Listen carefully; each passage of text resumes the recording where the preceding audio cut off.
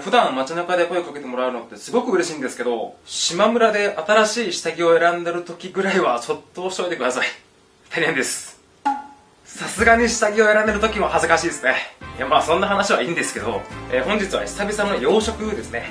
んでもって今回は結構カロリーも高めですね。結構バターを使うかなーって感じかな。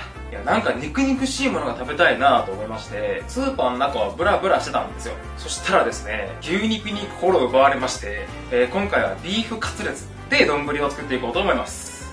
まあ丼にはするんですけど、普通の白米じゃなく、なんか洋食っぽくバターライスにしようかなと思います。まあとは言ってもガチの料理人さんがするようなああいった本格的なもんじゃなくて、まあお手軽にできるバターライスって感じですかね。で、今回のソースはドミグラスソースにしようと思うんですけど、トマトケチャップと中濃ソースで作るようなパパッとできるものではなく、かといってフォンドボーから作り始める超本格的なものでもなく、その中間的なものって言ったらいいんですかね。程よくお手軽で程よく本格的、そういったソースを作っていこうと思います。いやー、久々の肉料理に心躍りますね。それでは早速本日も作っていきましょう。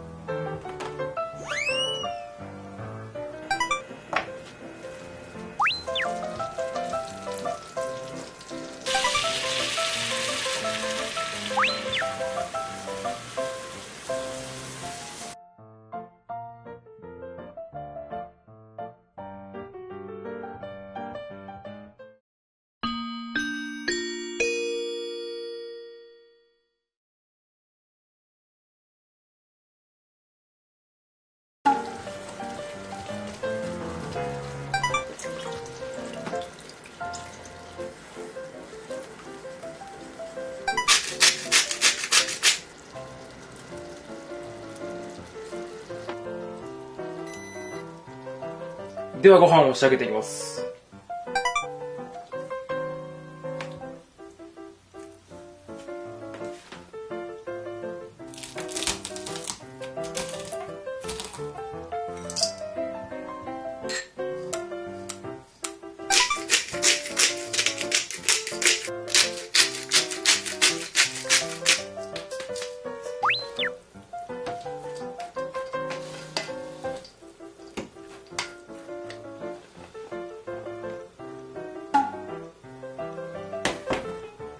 こちらが本日使っていくお肉なんですけど、こっちの手前側が牛ヒレ肉で、奥が牛もも肉になってます。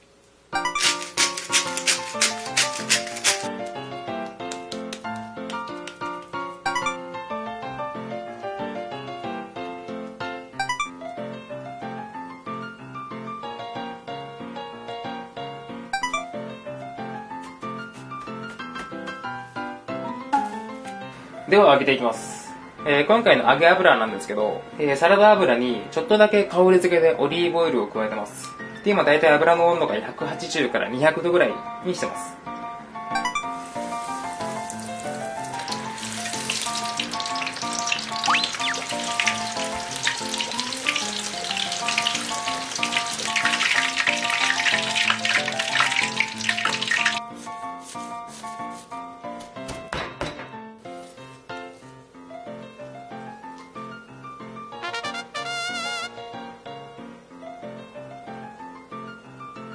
では盛り付けていきます。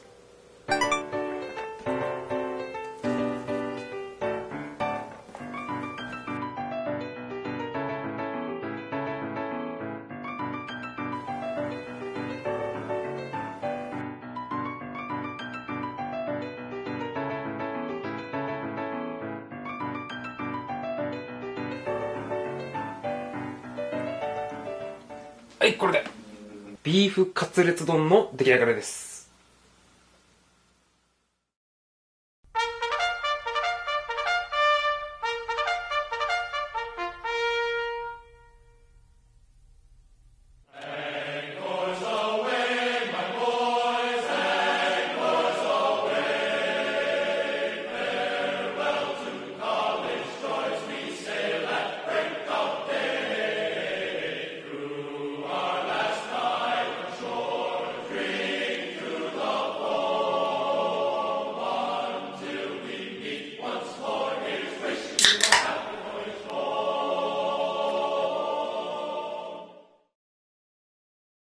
というわけで無事に完成しました。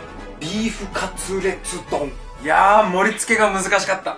肉難しいですね。うまいこと並べきなんですね。別に皆さんの気持ちを代弁してもいいですか？パセリ多すぎやろ。いや、冷蔵庫の中に緑がパセリしかなくてですね、もうとりあえずぐるっと一周回してみました。いや、てかもう朝から何も食べてないけんですね。とにかくお腹空いた。では、早速食べていこうと思います。いただきます。やばい、マジうまそう。まあでもその前に、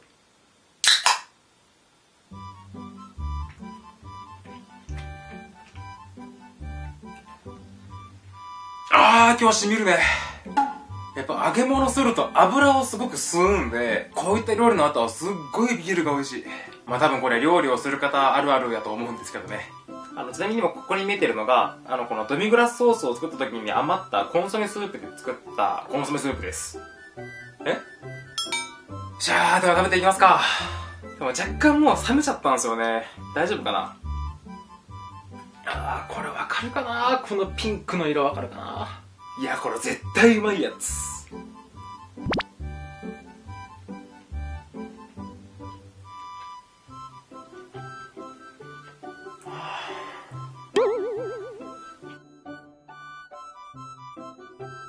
うまっ。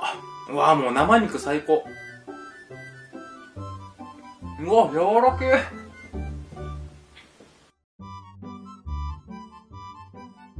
やっぱ昼肉うまいね。めっちゃ柔らか。まあその分高いですけどね。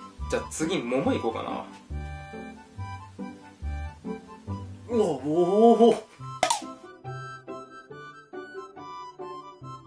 やばい、肉うまい。なんか魚派と思っとったけど、やっぱ肉もうまいですね。やば。そしてやわ。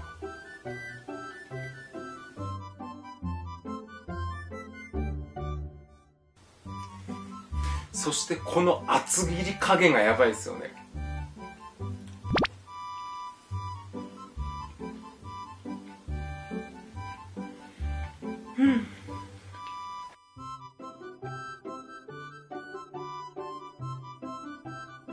個人的に今回僕、もも肉の方が好きかもしれん。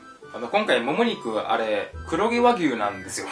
だからもも肉結構脂が乗ってて、めちゃくちゃ柔らかいですね。で、ヒレも柔らかいんですけど、当然冷めてくるとちょっとムチムチ感が増してきましたね。それでも十分すぎるほど柔らかいんですけどね。いやでももも肉がやばいぐらい柔らかい。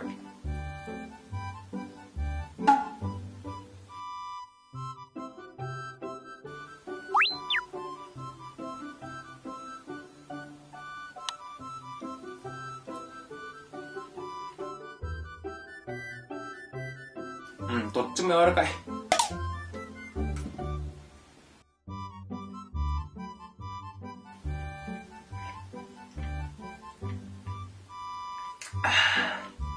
ほんでビールとの相性もいいね。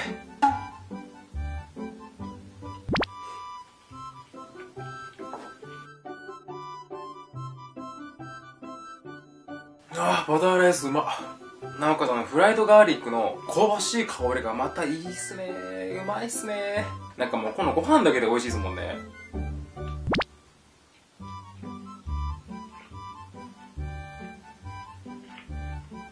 うまっ。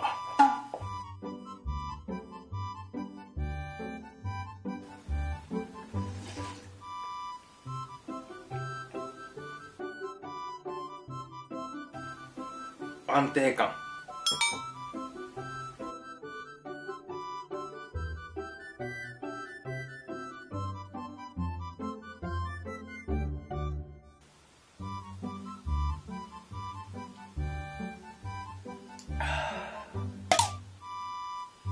今回のドミグラスソース、フォンドボーとかから作るドミグラスソースと違って、酸味とかは特にないんですよ。で、お肉自体がもう甘いので、ちょっと甘さが強く出すぎたかなーって感じはありますかね。なんか今回こんだけいいお肉なんで、ソースはドミグラスじゃなく醤油ベースのものとか、それかわさびを効かせるとか、した方が良かったかなって感じはありますかね。ただ、これは好みがあると思いますけど、僕的にはケチャップと中濃ソースで作るパパッとデミグラスソースより、こっちの方が好きかな。個人的にはですけど。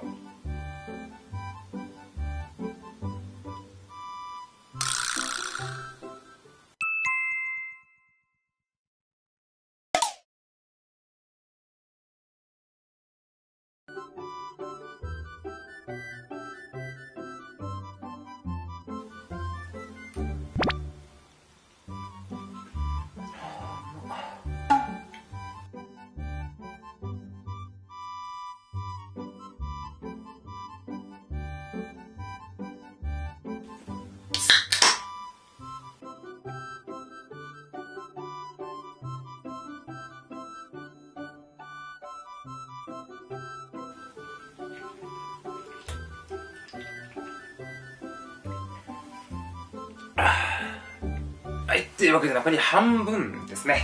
でもなんかあれですね。このレアなステーキというかお肉、こういったのを見ると、某大食い大会の世界戦を思い出しますよね。なんかあの時は負けたくないと思って必死に食べてましたけど、なんかこうやってゆっくり味わうステーキもいいっすね。ステーキうまいっすね。ステーキではないんやけど。で、ここまで食べてみて、今この寿司桶の中に水分がほとんど入ってないので、あるとしたら、このソースぐらい。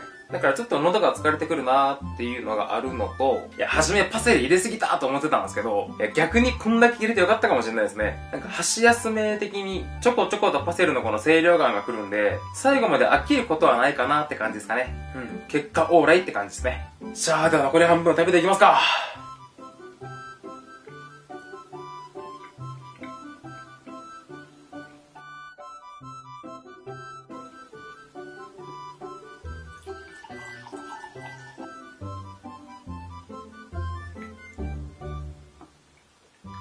幸せ。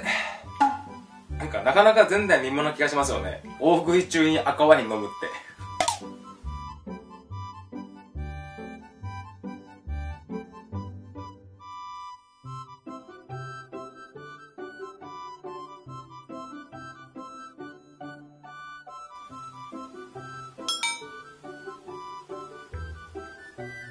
はい、というわけで残り4分の1ですね。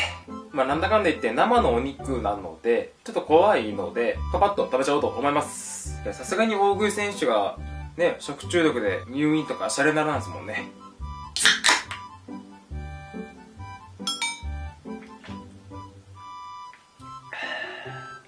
やっぱ僕こっちが好きだな。なんかワインなんて飲みながらちょっと格好つけてみたんですけど、やっぱ僕はビールのが好きやな。じゃあでは完食までいきますか。じゃあラストスパート。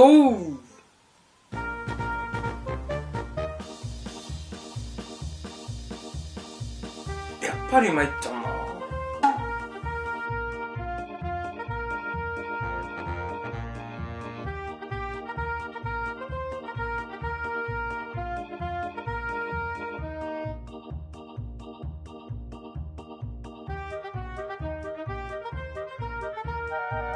じゃあラスト。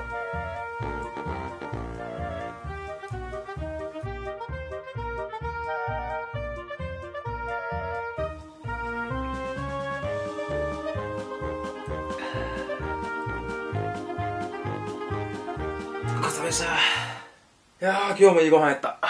なんかこれまでイクラとか、ウニとか、なんかそういった魚介関係みたいな贅沢はありましたけど、何気に今回初めてじゃないですかね。お肉で贅沢するっていうの。いや、久しぶりに牛肉を買いましたもんね。普段鶏肉か豚肉しか買わないからですね。なんか新鮮な気持ちで今回収録ができたかなって感じですかね。で、今回の牛肉はちゃんと精肉店さんの方で、叩きとして食べられるかどうかちゃんと確認した上で今回は僕は購入をしてるんですよ。レアで食べてもいい牛肉じゃないとちょっと怖いですね。確認をされた上でお願いします。っていうところですかね。では今回はこの辺で終わろうかなと思います。ではまた次の動画でお会いしましょう。では。